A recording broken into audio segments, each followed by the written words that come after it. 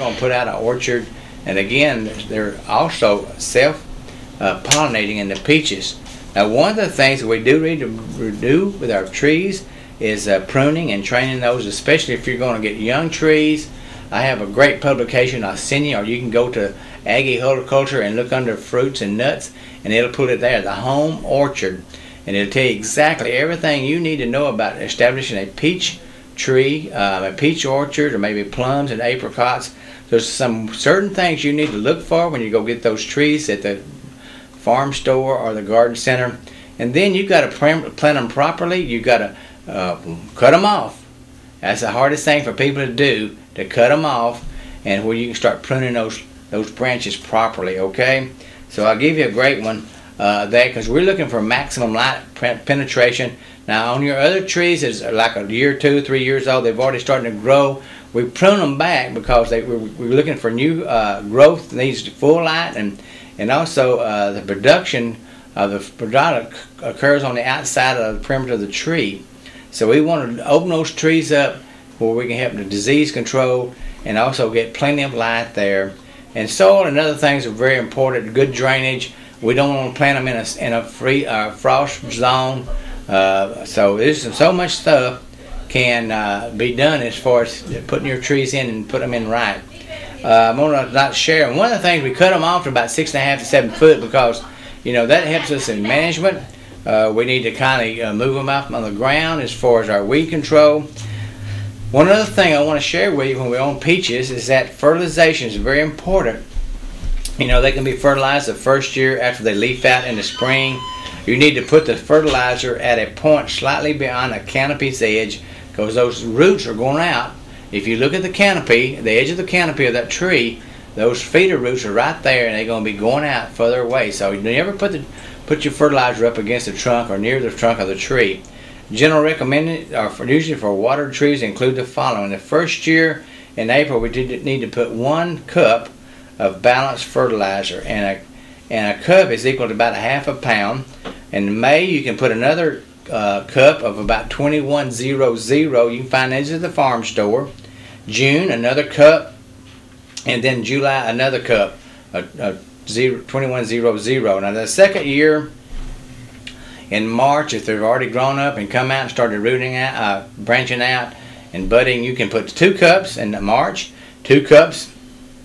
Again, we're staying at a 2100, 2 cups in April, 2 cups in May, 2 cups in June, and 2 cups in July.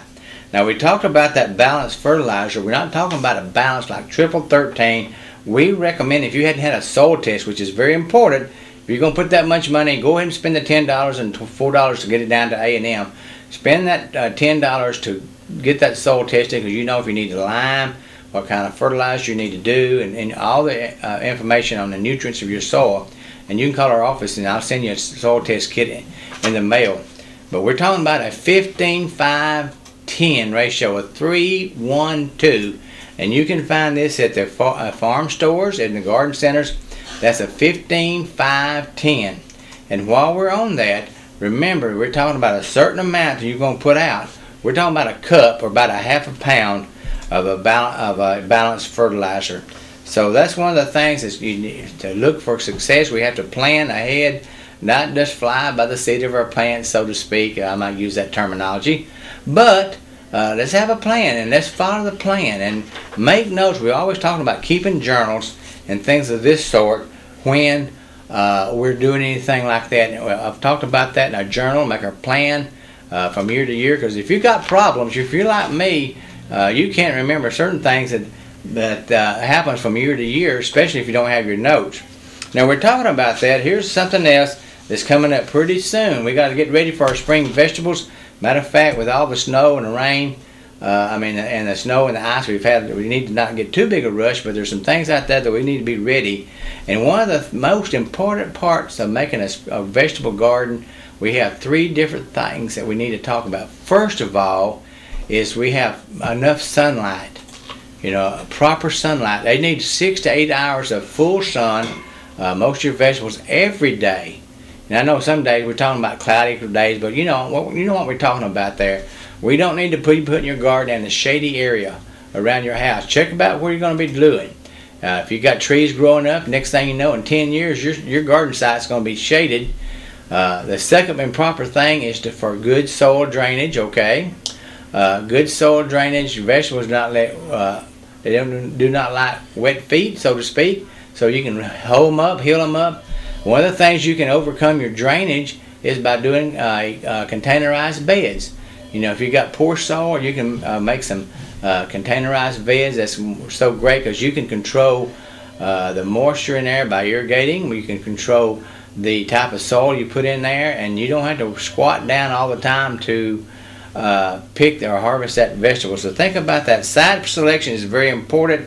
Good sunlight, good drainage, and this is a thing about another thing is the importance of having great soils. You know, if you have really clay sites, a lot of times people have said, well, go put some sand on it. Well, that's just like making concrete, or vice versa. If you have a sandy site, it's so sandy you just can't stand it, you want to put a little bit of clay soils in there.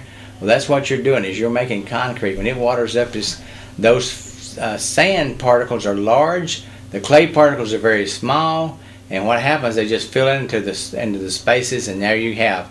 It's like having a hard pan in your garden. The best thing you can do is to put in organic matter, such as compost material, leaves in the fall. Chop them up, spread them up, let them decay. That builds up that organic matter. It loosens up your soil, and doing your compost, you just have some rich, very rich organic material. We always talk about the soil pH, why it's so important, because pH is the acidity of the soil, or the alkalinity. All our soils here in East Texas, with a few exceptions, are acidic. So you need to know what you got to do to make those amendments of limestone. And a lot of times we hear people putting out burnt lime. Well, don't do that. Do an agricultural dolomitic lime, and you can do that if you have a small amounts. So think about that. Get ready for that. So we need a pH of about 6.5. That's ideal for our soils here in East Texas. I had just looked at a soil test today. This fella had a soil test of 6.0, and I said, that's good. If you want to add, they were recommended to add about 10 pounds of a agricultural limestone to about 1,000 square feet. And I said, you can do that and incorporate it in, it'll be great. So get that soil test. We will send you a kit in the mail.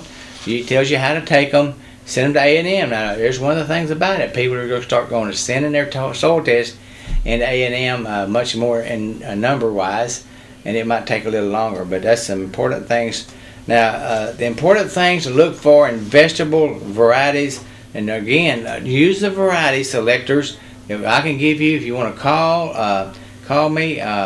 We got some great publications. Use that variety selectors for our area. You know, so the thing about that, you know, if we don't start out right, chances are we're not going to end up right. So you're going to have some situations that, you know, some varieties are more resistant to disease. Some of them mature early, some of them mature later. Think about that, and I think you'll have a successful gardening. Planting dates are very important. Know the right planting dates for each crop. You know, if you're going out there and setting out tomatoes the 1st of March, I'll just say chances are that ground temperature is not above 60 degrees, so they're just going to sit there. They're going to kind of stagnate. In other words, they're just going to kind of go into dormancy in a way. So tomatoes, peppers, and things like this, they are short. They are warm season crops. So don't go and jump the gun unless you're going to be prepared to pay the consequences. Now you can do some things that we can share with you that will help you to keep the ground soil temperature at a higher. We're talking about raised beds with covers and things of this sort. So give me a call. We're at the office, 903-756-5391. Come by and see us. Remember, I told you it'll probably be another week before they get us ready to go in our front door. So give us a call, let us know, and we'll try to let you in the back door. Okay, there's no way we can keep the back door open because it's a self-locking emergency escape. So give us a call, come by and see us, and hope we will see you. I've got a couple of minutes I want to share. With the snow we had this week, it reminded me of a couple of scriptures that came to mind. Psalms 51, David. We know the story of David, and we're talking about people who are accepted Christ as their Lord and Savior, and they kind of fell amongst the thorns. And in verse 7 it says, wash me with hyssop, and I will be clean. Wash me, and I will be whiter than snow. And we drop on down to verse 12, and David says, restore unto me the joy of your salvation, and grant me a willing spirit, and sustain me. I think a lot of times Christians today have lost the joy of their salvation. You know, and I taught Sunday school this past week in my church, and they was doing some research, you know, that a lot of times people that are non-Christians, you can't even tell the Christians from the non-Christians because they have the same lifestyles. And that's just not right. You know, we need to try to do the best. That's not saying we're perfect. That's not saying that we're sinless. We're sinners saved by grace, but we got to do the right thing. And we look also, our God in heaven, it says in Isaiah 1:18 says, He says, come and let us reason together, saith the Lord. Though your sins be as scarlet, they shall be white as snow. Though they be red like crimson, they shall be like wool. And last week when we had our snow Friday, that was a beautiful snow. We didn't have a lot of ice, a lot of sleet. It was just a fine packed snow, and it looked like perfect snow. You know, my secretary said they had some snow ice cream. I guess we should have too, but I didn't think about that. But it was beautiful, and that's what the Lord says when He will forgive our sins, and He will make our sins like they were crimson. They should be white as snow. I hope you know Jesus Christ is your Lord and Savior. If you don't today, I can tell you the pathway how to get there. Look in Romans 10, chapter 10, verses 9, 10, and 13. We've all sinned and come short of the glory of God. You know, and the wages of sin is death, but the gift of God is eternal life. But that's the way to have a very personal relationship with Jesus Christ.